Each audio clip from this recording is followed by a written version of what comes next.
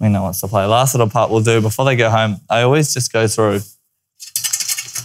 with all dogs, short-coated dogs, just get some Plush Puppy Shining Comb. It's a really shiny and glossy spray because you can see this coat looks a lot more hydrated and cleaner already and shinier.